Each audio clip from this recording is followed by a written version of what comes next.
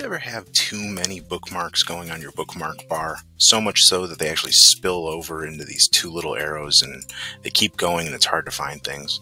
There's actually a quick little trick you can do to sort of clean up your bookmark bar so that you can have multiple folders with different categories of bookmarks.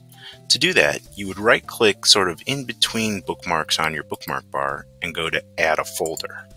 You could call the folder anything you want, but if we wanted to maybe put all of our Google links together, we could call it Google.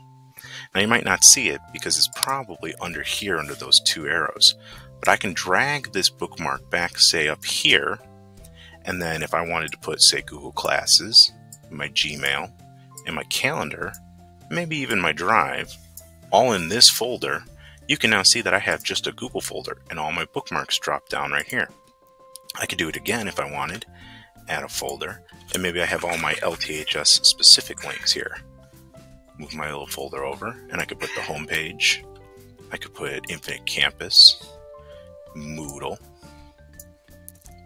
Mastery Manager, anything else I needed to inside my folder. And now I have all these nice little links right under their category of folder.